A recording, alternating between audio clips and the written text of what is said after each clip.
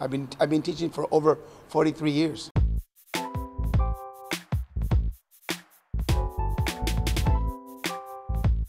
Well, number one, we have to start with a bow, which is the moment where you show respect to the place you come to learn. After the bow, we do our warm-up.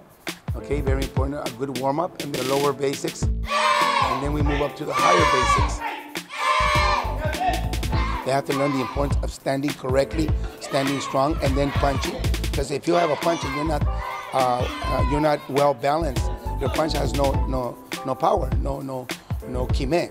Anybody who knows how to defend themselves through a martial art is going to be able to advance in his life with more confidence, okay, and with better success. And that's what the martial art does. That's what our program does. The way he works with kids, he makes it not only teaching the fundamentals of karate, but also he keeps it fun. He keeps it fun for the kids. They enjoy it. Say it with me.